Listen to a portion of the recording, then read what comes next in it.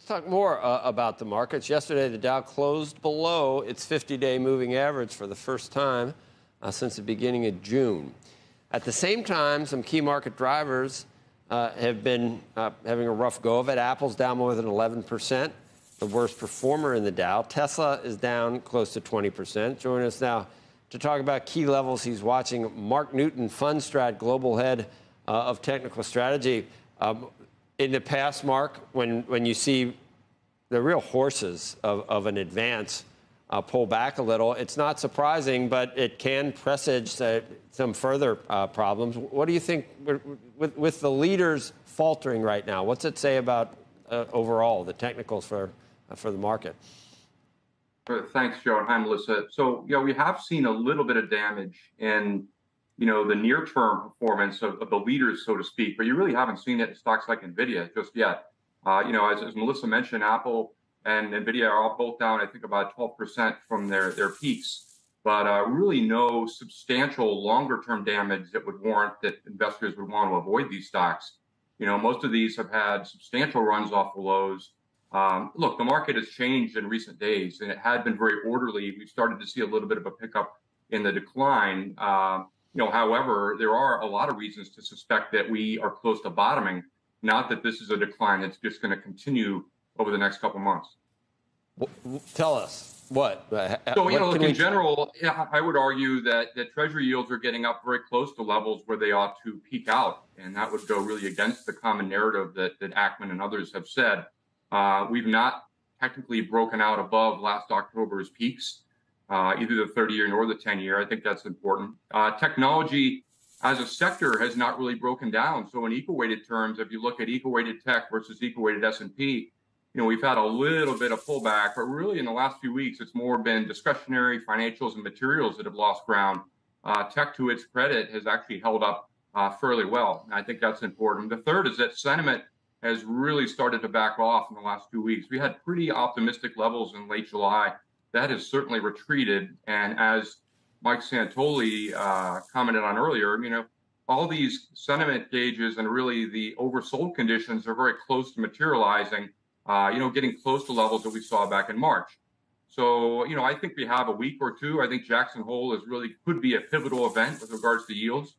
If Powell comes out hawkish and we see yields really start to turn down sharply, that should be a big positive for equities. Mike mentioned that NVIDIA is down a little, but you really look at the advance and take some of the other ones you were talking about. I mean, Apple, $2.7 trillion. NVIDIA is now $1 trillion. Do you worry about the law of large numbers? I mean, is NVIDIA going to be $2 trillion?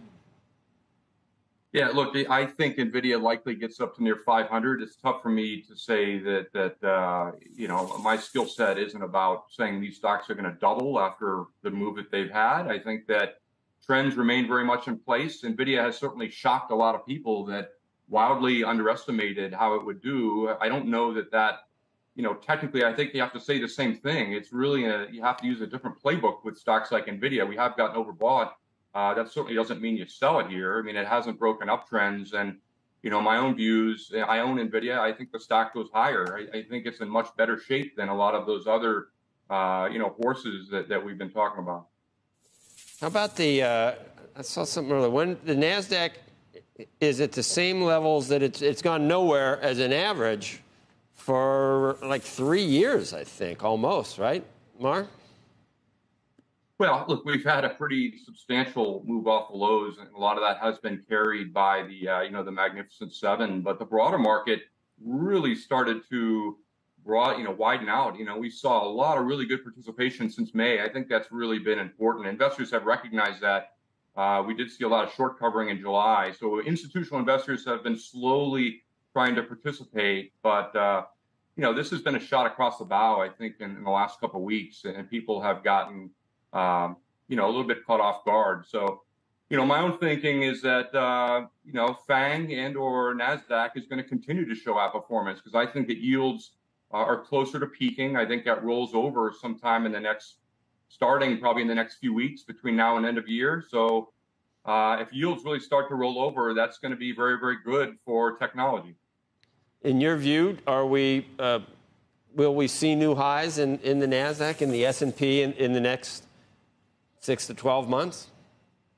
Yeah, I do think we're still within what I would call probably a 2-year bull market that started last October, 2 to 3 years. And so this minor pullback, it's been 3 weeks. It's certainly caught some people off guard. But look, it hasn't really shown much deterioration in the larger technical structure with regards to, just broader trends. We've seen just a little bit of a pullback.